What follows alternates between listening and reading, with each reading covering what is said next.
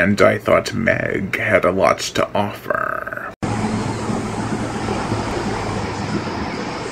Jump on this Shark Week 3.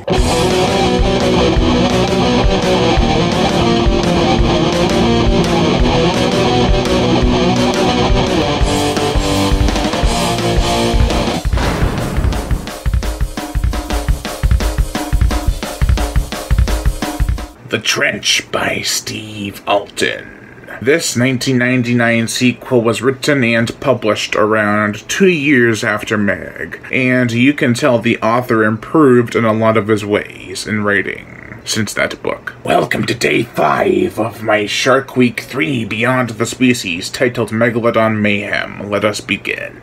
The plot: Jonas, Terry, Mac, and Maso are back. The infant shark from the first, now named Angel, is being held in the Tanaka Institute that was originally for whales, and all is going okay. However, one day some heathens break into an observation room and taunt Angel by banging on the glass and such other immature acts. Bad move.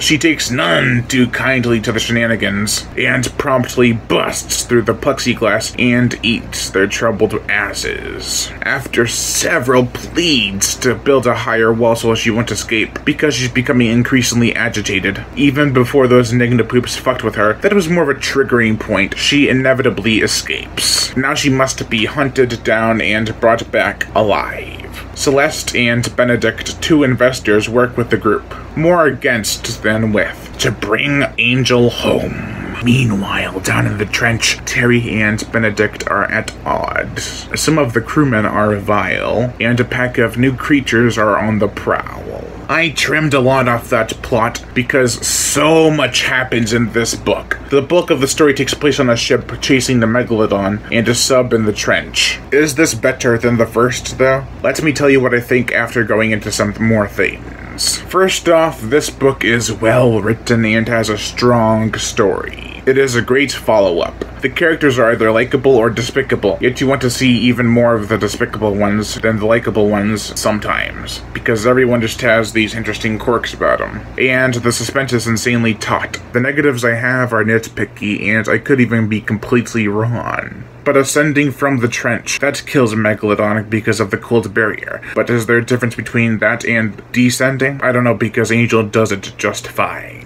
It is nitpicky, I know, but it does raise some questions. The whole book is a real page-turner, and nitpicky things like that can just get in the way. I love that Alten retained some of the character traits of Jonas, Terry, Mac, and Maso. Jonas is in fear of a dream he's having and is dragging Terry with him, sort of like Maggie from the first book. Terry is very strong-minded, very clever, which I very much prefer rather than her instigating Jonas all the time, like in the first book. She's actually quite the badass in the story, and a very strong character. Mac is a funny and daring guy. Maso is sort of useless, but still needed for the character's sake. The gore, the description of death in this book is horrific. You thought the first book had a gnarly head implosion? This book has that times 30. Also, the scenes where someone is being swallowed whole by a megalodon are pure nightmare fuel. This is an excellent book. I'm gonna have to give it the same rating. Overall, I give The Trench by Steve Alten a